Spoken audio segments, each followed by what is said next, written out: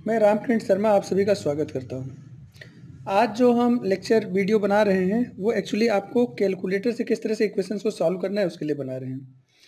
जैसे यहाँ पर कोई भी जो इक्वेशन होता है, जैसे 2x plus 3y is equal to 19 या 3x plus 4y is equal to 26। तो ये जो इक्वेशन है, इस इक्वेशन को कैसे सॉल्व करें यूजिंग कैलकुलेटर ना, उसको समझने की बात है। इस इक्वेशन को समझने के लिए पहले हम थोड़ा सा कुछ ब्रीफ कर देते हैं। सबसे ऊपर अगर आप देखें, a1x प्लस b1y जो भी हमारा इक्वेशन होता है वो इस फॉर्म में होता है। a1x plus b1y is equal to c1 और a2x plus b2y is equal to c2। तो अगर इन दोनों इक्वेशन को आप कंपेयर करें तो जो पहला इक्वेशन है उसमें a1 की वैल्यू कितनी हो जाएगी, 2 हो जाएगी कि नहीं आप बताओ। और b1 की वैल्यू कितनी हो जाएगी, 3 हो जाएगी, है ना। और c1 की वैल्यू कितनी हो जाएगी, 19 हो जाएगी। जो कैलकुलेटर में एक्चुअली मांगेगा वो a1 b1 c1 a2 b2 c2 की वैल्यू मांगेगा। जैसे a2 हमारा कितना है, 3 है, b2 हमारा कितना है, 4 है, c2 हमारा कितना है, 26 है। तो अब ये जो हमारे पास वैल्यूज अवेलेबल हैं, इसको अगर हम कैलकुलेटर में किस तरह से इनपुट कर सकते हैं और फिर कैसे वैल्यू आएगी उसको हम लोग देख सकते हैं, ठीक है ना। इसी चीज़ को हम आगे अब कैलकुलेटर की सहायता से करने जा रहे हैं। तो एक कैलकुलेटर यहाँ पर रखा हुआ है मैंने, इसकी सहायता से हम इसको करेंगे। तो कैसे करें, सबसे पहले हम कैलकुलेटर को ऑन करेंगे यूजिंग ऑन बटन। ये ऑन हो गया और ऊपर आपको ना 0 यहाँ पर लिख कर आएगा। अब हमें इक्वेशन में कैसे पहुँचें कि इक्वेशन कैसे सॉल्व करें। जैसे नॉर्मल हमें कैलकुलेशन करने हैं, जैसे आपको 5 और फिर +3 करना है ना।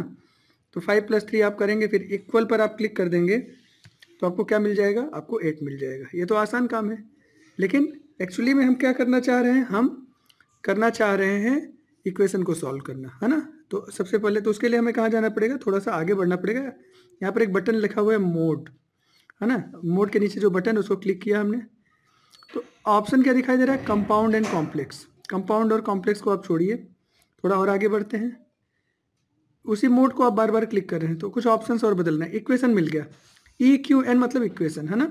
इक्वेशन के नीचे नंबर क्या लिखा है, 1। तो हम क्या करेंगे, यहाँ पर 1 को प्रेस कर देंगे। जब हमने 1 को प्रेस किया तो दो चीज़ें आ रही हैं, अननोन, 2 अननोन का है या 3 अननोन का है। तो इक्वेशन को ज़रा याद करिए, इक्वेशन में x और y 2 अननोन है, इसका मतलब हमें अननोन को सॉल्व करना है। तो हम क्या करेंगे, अननोन। अब अननोन में 2 अननोन है तो उसके नीचे 2 लिखा है, अब बटन 2 को क्लिक करेंगे, है ना। तो 2 को क्लिक किया हमने। जब 2 को हमने क्लिक किया तो वही हमें वैल्यूज़ मांग रहा है, a1 b1 c1 a2 b2 c2, है ना। ये हमको मांग रहा है। तो देखो ध्यान से, यहाँ देखो a1 की वैल्यू 2 है, b1 की वैल्यू 3 है, c1 की वैल्यू 19 है। तो यहाँ पर वैल्यू पुट करें, तब यहाँ पर a1 लिखा है तो आप सीधे टाइप कर दीजिए। a1 की वैल्यू कितनी थी, 2 थी, आपने 2 टाइप किया और इक्वल कर दिया।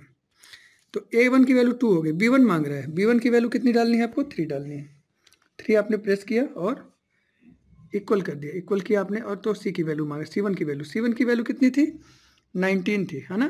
तो आपने यहाँ पर क्या प्रेस किया, 1 और 9, 1 9 प्रेस किया और इसको भी आपने क्या कर दिया, इक्वल कर दिया। फिर a2 की वैल्यू मांग रहा है, a2 की वैल्यू कितनी है, 3, b2 की वैल्यू 4, c2 की वैल्यू 26। तब ऐसे ही हम कर दें, तो a2 की वैल्यू 3 है, इसको इक्वल कर दिया। b2 की वैल्यू कितनी है, 4 है, इसको भी हमने क्या कर दिया, इक्वल कर दिया। c2 की वैल्यू कितनी है, 26 है, इसको भी हमने क्या कर दिया, 26 को हमने इक्वल कर दिया। जब इक्वल कर दिया तो x की वैल्यू कुछ आई है, x की वैल्यू कितनी आई है, 2। हमने यहाँ पर लिख लिया x इज इक्वल टू 2। और दूसरा क्या आया है, फिर से इक्वल पर क्लिक करिए क्योंकि 2 आंसर आने हैं ना। तो फिर से इक्वल पर क्लिक किया, y की वैल्यू कितनी आ रही है, 5 आ रही है। तो y इज इक्वल टू कितना हो गया, 5 आ गया, ठीक है। तो x is equal to 2, y is equal to 5। Answer को चेक करना है तो x की वैल्यू 2 पहले इक्वेशन में रखो और y की वैल्यू 5 पहले इक्वेशन में रख दो। तो क्या हो जाएगा, 2 इंटू 2, एक्स की वैल्यू 2 है, प्लस 3 इंटू वाई की वैल्यू कितनी आई है, 5, इक्वल टू, जरा सॉल्व करिए, 2 2 जा 4, 3 5 जा 15, 15 प्लस 4 कितना हो जाएगा, 19। और यहाँ क्वेश्चन में कितना दिया है, 19 दिया है कि नहीं। इसका मतलब क्या है, एक्स और वाई की जो वैल्यू हमने सॉल्व किया है वो ठीक है।